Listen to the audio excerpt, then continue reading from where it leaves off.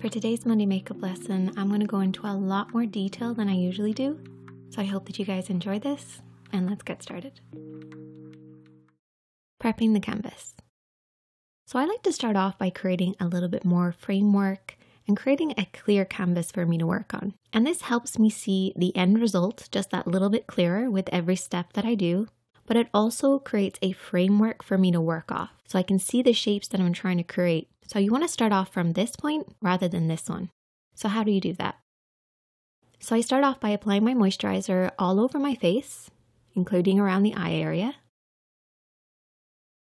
I apply a very sheer amount of concealer or foundation around the eye area and the eyebrows. Now I only apply a sheer amount because if I need to, I can always just cleanse this away. But a sheer amount creates a blank canvas for me to work off. And I also fill in my brows. Now, brows are really personal, so I'm not going to tell you what to do, but what I like to do is just darken from the center out, making sure that this is nice and deep and filled in. And then just on the inside of the brows, I use whatever's left over on the brush to create some fine little hairs. And now we can see our eye shape just that little bit clearer, our brows are filled in, and we're ready to apply our eyeshadow. You might be wondering why I don't just do my entire face. Well, it's kind of personal preference. For me, I find I get enough framework from just filling in my brows, and I can really see the shape that I'm creating by applying a small amount of concealer just around the eyes, which I can then clean up if I have any liner mistakes or fallout, and it's not going to mess up an entire beautiful face of makeup. But it is personal preference. Preparing the eyelids. So why do you need to prep the eyelids? Surely eyeshadow that's designed for the eyes should just be able to go onto the lids. Well, the eyelids are actually really thin and delicate and sheer, and makeup doesn't hold on to thin, delicate areas of skin compared to other areas of the face or body. That's why when you swatch something on, say, your wrist or your fingertips, it looks a lot more vibrant compared to when it's applied onto the lids. The eyeshadows need something to hold on to. So there's 3 different things that you can try. Concealer, this is great because you probably already have a concealer and you can just apply this onto the lids. Primer, which is designed for the actual lids itself and will really hold on to eyeshadow. And cream eyeshadows. These are a cream form of an eyeshadow and they really create a nice base for the rest of your shadows to sit on top of. My personal preference is to mix concealer with my primer. So I use it at about a 2-to-1 ratio because my eyelids are kind of dry. Eyeshadow primers can be quite drying on the lids, and if you already have dry skin, it creates unwanted texture. So shearing it off with a little bit of concealer will create a nice base. And this is something that I do for mature skin as well. However, you want to mix it up to make sure it works for you. For the oilier lids or people that find their eyeshadows just does not stick and stay on, you might want to use more eyeshadow primer than concealer. Once you applied the primer or concealer, you might find it's kind of damp and sticky before it sets. That's actually totally normal. And this can actually help in your application. The sticky damp base will grab hold of the powder like nothing else. So if you're doing a smoky eye or a very colorful look, a sticky base will really help you. However, it does make blending a little bit more difficult. So for beginners, I would actually recommend applying a sheer amount of a neutral eyeshadow over the base to make sure it's a soft powdery effect. Don't worry, your shadows will still hold on to this base. It'll just make the blending process so much easier. Parts of the eye. So the main part of the eye is clearly the lid, and this can be separated into 3 or 4 different sections. And then you have your crease. This is where your lid creases into your eye shape. And then you have your brow bone. This is not technically the brow bone because the brow bone is lower than this, but it actually refers to the little area just underneath your brows. Your crease area is probably the most important. A lot of people refer to the crease as just this one line. It's actually not. The best way to think about it is any area above this point, but stopping underneath the brow bone, or the little area underneath the brows. And when you're blending, you really just want to stay within these points. Now, this looks really complicated. I promise you it's not. When you're applying eyeshadows, you want to keep them within these imaginary points. Using the edge of the nose, edge of the eye, and the edge of the brow, you create an imaginary line. This is the stopping point for most blending. And then for that inner part of the eye, you basically want to create a parallel line that stops beyond the tear duct. This is all about keeping your blend within these 2 points. Picking eyeshadows. So how many eyeshadows do you actually need to create an eye makeup look? Well, for any basic look, you only need 3 things: a light, a medium, and a dark. So your light color is at least 1 shade lighter than your skin tone, but can be like 4 or 5 or 6 shades lighter. Depends on the look that you're creating.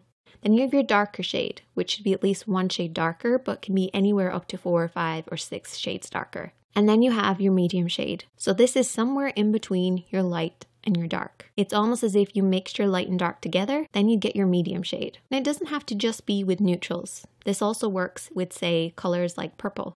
We have a light purple, a dark purple, and a medium purple. However, the medium shade can actually be swapped out for more of a neutral color. So this color here is still in between these, but it's just a little bit more muted and neutral because it's a light pink instead of a purple. And these shadows are often referred to as the highlight, the midtone or transition shade, and the contour. So the highlight shade is basically what it is. It's a highlight, so it's a light. You also have your contour, which we all know is for deepening and darkening something, so that's your dark. And then you have your midtone, or as a lot of YouTubers refer to this as a transition shade. Personally, I feel like that's a good term to use, but I like to use midtone because I feel like it's a better explanation of exactly what this transition shade is. It's a middle tone. It's in between our light and our dark. But you will hear a lot of people refer to this as a transition shade. Makeup brushes. There's really only a few makeup brushes that you need, the most important being a good blending brush. This is going to create that soft blended appearance. A small brush, something like a pencil brush, or anything that's nice and small that you can do some detailed work with. This is actually my favorite one for beginners, the Blank Canvas EO1. Highly recommend it because it really applies the shadow while keeping it nice and soft and blended at the same time, so it does a lot of the work for you. And then you have a flat brush. It's not essential to use a flat brush. You can use your fingertips, a Q-tip, however you will get more precision from a flat brush. And then you have a clean blending brush. This is an extra one that I would actually recommend for beginners. This will create that soft blended appearance and stop your shadows from getting muddy. Have you ever gone back in with your blending brush after you've used it to apply an eyeshadow and then everything just kind of blurs together? Well, using a clean blending brush will soften out any harsh lines without disturbing the makeup that you've already applied. Framing the lid, applying your midtone. So we're going to start off with our midtone. Finding your midtone is actually really important, but I do have a little bit of a trick. Use your favorite nude lipstick as a guide. So if you're creating a makeup look and you know that you're going to use a pink nude, try using that in an eyeshadow form as your transition shade. 9 times out of 10, it will definitely work. Now to apply this, I'm going to be using my blending brush. I like to make sure this is soft and blended, so that's why we're using this type of brush. We're going to start by applying this on the outer edge to start with, and then blending it over and back. Wherever you place the brush first is where you will get the concentration of color. So when we're applying dark shadows, we want to start on the outer edge and then blend over and back. Anytime we pick up some shadow, we start on the outer edge again. And then you can sweep this over and back in what's referred to as a windscreen wiper motion. But really it's just moving the brush over and back using the shape of your eye as your guide. Blending upwards towards the brow bone. By the time it gets to the brow bone, it should be nice and sheer, with the concentration of the color being in the crease area. Just make sure it's nice and soft and blended. That's the most important thing with a midtone. Also keep an eye on your blending. Make sure that you are staying in between these 2 parallel imaginary lines. Adding depth. Taking our contour shade or our dark shade, we're going to apply this with a small brush. Whenever I'm applying dark shadows, I like to use something that I have most control over. And the smaller the brush, the more control you're going to have. So taking that dark shadow, we're going to apply this on the outer edge of the eye. And I want you to basically stamp this and press this on the outer third of the lid. Really making sure to get right by those lashes and then slightly into the crease. Now, when I say to get deep in the crease, I mean nice and low. So we're applying the shadow in this sort of moon shape. Once we've done it in this area, we can use whatever's left over in the brush to softly blend this out. but your mid-tone is always higher than your contour, always. So make sure you keep this nice dark shadow lower than this line here. Then you want to take your blending brush and you're going to soften this out. Now I'm not using my clean blending brush this time because the clean blending brush isn't needed. We have a little bit of mid-tone on this brush and this will soften out our contour for us. When you're blending any of your darker eyeshadows, if you don't want them to go up too high, you want to keep your hand high. So the higher your hand, the lower the blend's going to be. It should be coming slightly straighter on to the actual eye shape, and then I'm going to softly blend this over and back, and this will prevent those bristles from going up too high and blending up past the mid-tone, keeping that nice dark shadow lower than this imaginary line. And when you're blending, you're barely touching the skin. It's all about letting the bristles off the brush do all the work. But remember your blending points, keeping your shadows in between these two imaginary points. Faking a pro finish. So now we are going to take our clean blending brush, the one that we have not used for anything else, and we're going to apply our fade shade. What's a fade shade? It's actually a shadow that I kind of invented. It's similar to your mid-tone, but usually is a slightly different tone, maybe a little bit more vibrant. And I often use the blush that I'm going to apply. The reason I use this is because it really softens out any harsh lines. With a fade shade, you barely want to pick up any product on the brush. It should be soft and blended, and that's why using a blush versus an eyeshadow is better for this. You never want your fade shade to be seen. It's an imaginary, invisible thing that just creates a soft blended appearance. And you want to very softly sweep this where the hood of the eye or the meeting point of the brow and the crease is. And this will just soften out everything that we've applied and give us a blurry effect. Sharpening the brows. So now we're going to take our highlight shade, which is about one shade lighter than our skin tone. And we're going to use our flat brush to press this underneath the brow bone. This will create a sharper definition between the light and the darks that you've already applied, while also sharpening up the brow shape. Cutting the crease. What is cutting the crease, and why do you do it, and how do you do it? Basically, it's just redefining the lid to crease area. The most basic reason you'd reapply concealer is just to give us a nice clean base for everything that we're going to apply, particularly if you're applying highlighting shades. It also creates a sharper contrast between the light and the dark, meaning that your contour is going to look deeper and darker. So we take a little bit of concealer onto our flat brush, and you basically just want to coat the inner lid. Now I'm doing a half cut crease.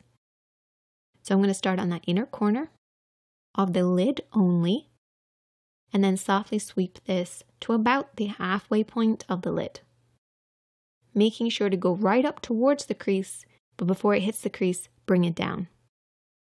So this concealer should only be placed on the lid.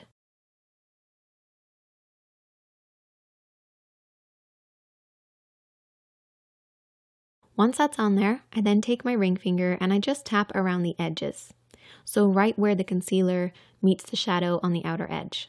This will just remove any excess, so it's not going to be too damp when we apply the shadows over the top. So taking our flat brush again, and I've just wiped off that flat brush on a dry tissue. I'm going to take my highlighter shade and apply this over the concealed area, and this will set it in place and give us a nice sharp base to work on. Catching the light. Taking that flat brush again, we are now going to take a highlighter. So this is different from the highlight. This is a highlighter. So it's similar to the highlight, but it has like a pearl or a shimmering finish. So what this does is it just catches the light, and the main areas I like to focus on are just the inner corner and slightly underneath the brows. But you can also tap this across everything that we've applied, just making sure not to get it in the crease. Faking a pro finish. So now we have a difference between our light and our dark. We want to create that nice pro finish. So we're going to take our fade shade again, and our fade shade, remember, is similar to the mid-tone, maybe a little bit more vibrant, a slightly different tone, and just apply a small amount of the fade shade right where the light and the dark meet in the center of the lid.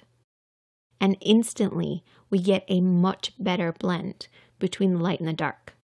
This is how you fake that pro finish. Shaping around the eyes. For the next step, we're going to take that flat brush. I'm going to take my contour shade, and I'm going to apply this underneath the lashes on the lower part of the eye. And this will create more definition. And I usually stick it to the outer 2/3 of the eye when I'm applying the darker shade. You're basically just running this along the edge of the eye. With our mid-tone then, I'm using the same brush, and I'm going to softly sweep this all the way into the inner corner. This will create a softer blend for our contour while also creating some more definition. And then to finish, you want to take your clean blending brush. This may have a little bit of fade shade on it, but that's totally fine. And you just want to blend around everything that you've already applied with a very, very light hand. And then our eyeshadows are on. Brightening the eyes. For the next step, I'm going to take a pencil liner. Now, when you're picking a pencil liner, a lot of people instantly think of white liner. It's actually not a good idea to use white eyeliner unless you have extremely pale skin. You want to choose a pencil that works with your own skin tone. So it can be a little bit brighter, but it doesn't necessarily have to be white. So I'm going to use this shade here because it blends in perfectly with my skin tone. And I'm just applying this on the inner rim of the eye. So you see that little area of skin that's just inside? You basically just want to run the pencil along that. And this will create a brighter appearance and also make your eyes look a little bit bigger too. Sharper Pro Finish. We're now going to take liner, and don't worry, because we're only going to be using this to create an invisible line. So I'm using a felt tip eyeliner because I feel like they're the best and easiest to use. I'm going to take my pinky and rest this on my cheek, and then run this liner along the lash line. You shouldn't be able to see this liner. It's invisible. It's super thin. It's really close to those lashes, and it's almost sheer. So don't over apply this. Keep it nice and low and aim as if you were trying to coat the roots of your lashes rather than your actual lid. And you can see the difference that it makes. It's a very tiny line that makes our eyes look a little bit more bigger, brighter, and more defined. And this will also create the illusion of thicker lashes as well. And create that little pro finish. Finish off with mascara and the rest of your makeup. If you need to, you may have to clean up underneath your eyes, but that's okay. And there you go. That is the finished look. If you do have any questions, definitely let me know in the comment section. I will try to answer as many as I can. Hit that subscribe button and check out the other videos on the screen, and I'll see you in the next one.